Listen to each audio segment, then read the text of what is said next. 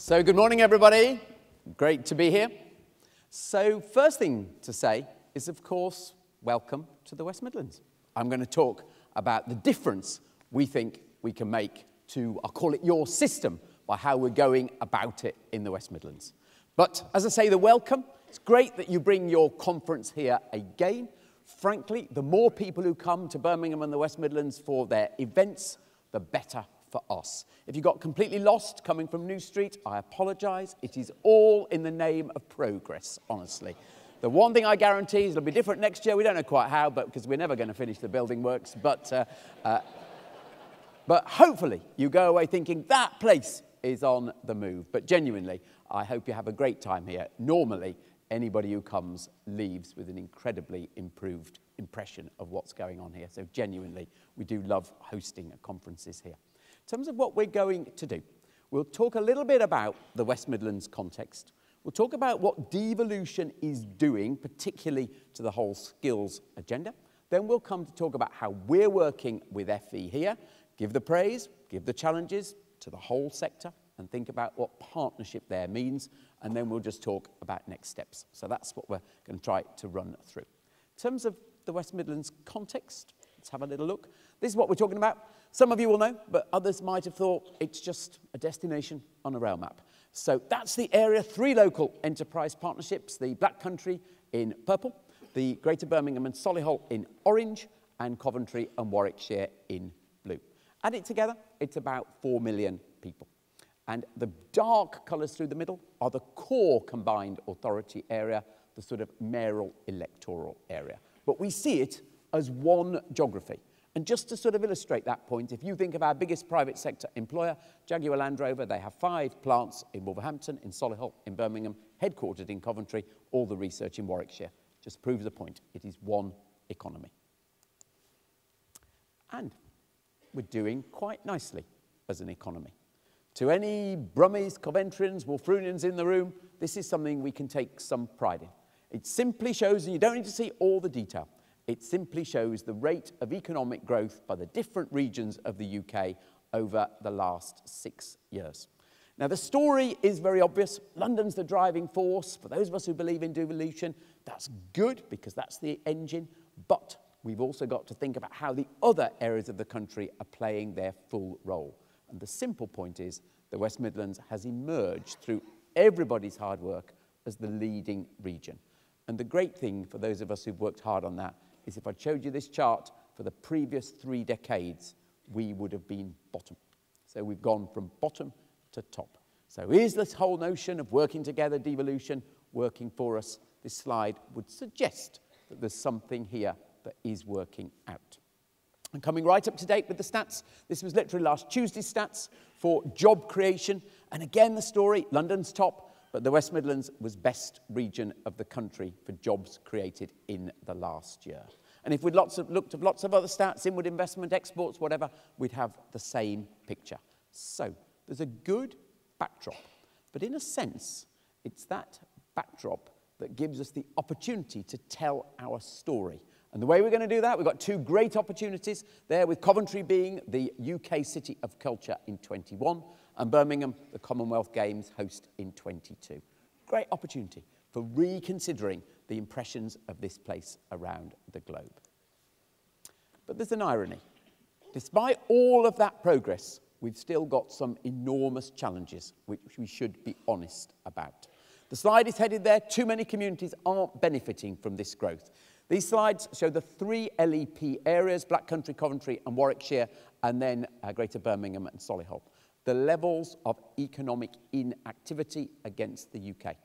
And we've obviously got, with the exception of Coventry and Warwickshire, worse levels in grey for total population, but particularly the levels of economic inactivity in our BME population. And bear in mind that nearly 40% of the region are from BME communities, the highest of any full conurbation anywhere in Europe. So this is a real challenge to us. And so is this. We're always hearing that youth unemployment has fallen by 40% is the number the government give. Actually, in the West Midlands, it's higher than that over the long term. But the point of the slide is very obvious. That fall has stalled. And in the last year, it's actually nudged up. Now, this is mostly because of the introduction of universal credit and the different classifications. So I don't want us to be too worried by that nudge up at the end, but it has stalled. So the question for all of us, and I'm going to come on to talk about the sort of partnership working we've got here, is why is this happening? Seems strange. We're creating all those jobs, but we've got this irreducible minimum. So what is it saying to us about how we've gone about things in the past and how do we need to change? It's a tough question here. So that's the context of the region. Let's next then have a look at devolution and how it contributes to this, and particularly how it then comes to the FE sector. So devolution. Of course, it's all about driving the economic outcomes. It's about new industries, exciting. It's about getting cash from the government. And some of the images here are the new industries that will be based here. The image on the left, I have to just tell you, sorry, the far right, as you look at it, on the far right, that is the building on the other side of the road here, the new HSBC Retail Bank headquarters. Moved from Canary Wharf to Birmingham, official opening next week. Incredible that a bank should come back to the place, of course, that the Midland Bank was born. So new industries, exciting. But devolution isn't just about that. It's also about how we work together. It's actually to say, you know, those people in the West Midlands, they can work out some of these issues themselves. It's about that spirit of collaboration. Us not waiting to be told by central government what to do, but us actually taking responsibility for our own destiny. And I'm, of course, the most biased man in this room, but I do believe the West Midlands is stepping forward to take this opportunity in perhaps the leading way around the country, alongside, of course, Greater Manchester, who kicked off this whole debate first of all. And what have we done?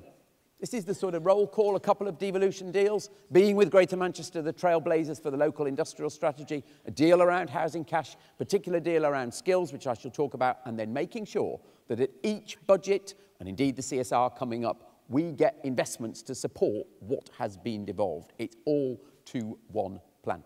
And talking of the one plan, here it is. It's a very simple slide, but it makes some very important points. What it says is that for this place to be competitive, to continue to lead the UK's economy, we've got to decide where we are genuinely brilliant. It's hardly insightful. Think about your competitive advantages, play to them. They're the sectors across the top. And when I talk about being competitive, I'm not talking about with Manchester and Leeds and Liverpool. This is for us to beat the other big industrial cities of the world. Detroit, Chicago, on we go. So the sectors across the top won't surprise you. Advanced manufacturing, this is the home of the automotive industry. It's the home of aerospace in some areas. And then you go across to the other sectors.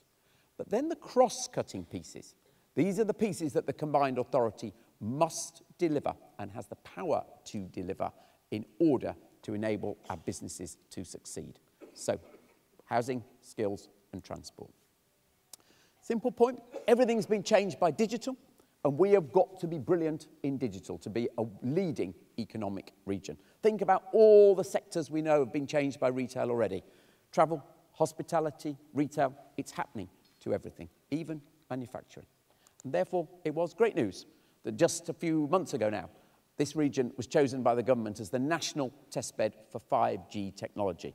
The image is with the digital minister in one of our ITU hospitals to make the point that 5G will change how public services are delivered. Just a word then on the other cross-cutting pieces, housing and transport, before we come to skills. If we're to deliver an inclusive economy, we need more homes for young people. Great news, that is being delivered in the West Midlands. And of course, construction skills, critical to this. And all credit to our colleges, new cash coming through our skills deal, investing in basic construction skills to drive this number ever forward. And then in terms of transport, the orange lines on this map show the new transport routes that we're putting in with reopening railway lines, building out our metro, rapid bus routes, and they map it onto the indices of deprivation for our conurbation. And you can see the point. We're trying to drive the orange lines through some of the most deprived communities so they can connect with the areas where the job growth is fastest. So, housing and transport.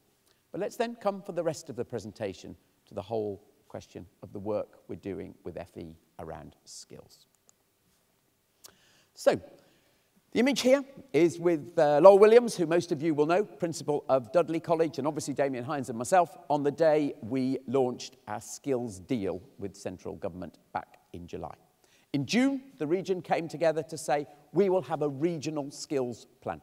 The idea, very simply, if you've got your local industrial strategy, where you're the trailblazer for the country, you need your skills strategy to align with that. So the industries across the top, we've got to develop the skills for those. And then we said to government, we need your help, frankly, to enable us to fulfil that strategy. And on that day, there was not a huge amount of money, about £69 million of new cash, some new powers, and critically, an ability to pool the underspend on the apprenticeship levy within the region. So we do have a plan and some powers to deliver it. But the most important point I want to make to this audience is the way in which our FE sector has come together to provide new leadership across the system. The image here is the front cover of the brochure for the FE group. It's titled there, the West Midlands Further Education Skills and Productivity Group. And there's a simple point to be made here. Our 21 colleges have come together across the region to say, how are they going to contribute to the system that needs to be put in place to deliver that skills plan? And I have huge admiration for the humility and, frankly, collaborative working that the colleges have shown to do that. From someone in my position, it makes it much more straightforward. And it's all about them being connected with employers, with HE, to deliver on that plan. And just a classic example of how this has worked. If I think about Institute of Technology bids, they've come together to think who should lead each of these bids. And they've also thought about how we move forward our adult education budget. That will be fully devolved to us come August next year. The stats are there, and there's some challenges in the stats. 126 million delivered in the previous year. 280 providers, is that right? Can that really be manageable? That's what we've inherited. And 63% of enrolments just at level 1. And you say to yourself, is that right? The question there, the answer has to be no. And I'll give you the obvious reason why.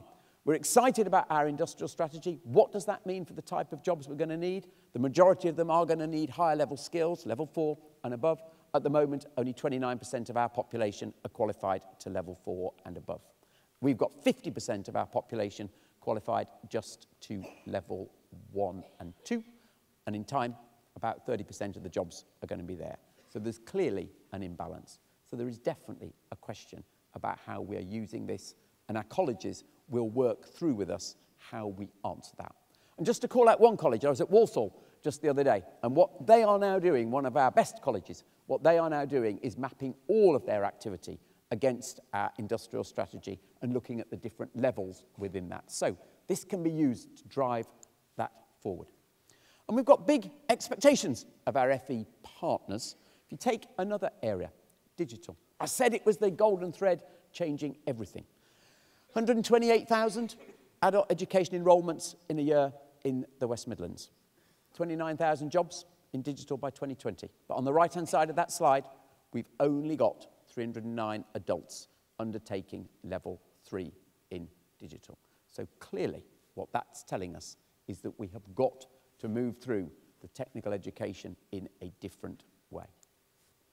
And talking of technical education, we've got some brilliant examples. Here we see at the World Skills Live last week at the NEC, Dudley College's example of wheel tracking work, brilliant. And here we see at Southend City College, the launch just a month ago of their new bus maintenance arrangement done in collaboration with National Express, a great collaboration, industry and the college working together. All credit to Mike and his team there. And then at Solihull College, there's a theme here, the aerospace maintenance facility there up at their Chelmsley Wood campus there. So we've got some brilliant examples of technical pieces. But what I take from this is somehow the system isn't allowing you to move into sufficient of this yet. I know you want to do it. There's clearly a funding issue. So our responsibility is to keep pressing the case in those deals with Treasury so that you do get what you need for technical education and you get the practical kit and investment to be able to do more of this. Very clear. So, next steps across this region. Very clear. We've spent time setting ourselves up. I've told you how the colleges have come forward into that in our overall structure. We have actually now got to, as the slide says, focus on delivery. And this slide here was actually the day we launched what we call our apprenticeship promise. And that was quite simple. We've got, in this region at the moment, about 2,000 17-year-olds, just 17-year-olds who are NEETs, at the same time as we've got 1,600 apprenticeship vacancies. So we've got to work on aligning those. Evaluate the impact. This is a new way of doing things on this regional devolved basis. How's it working? Is it make a difference?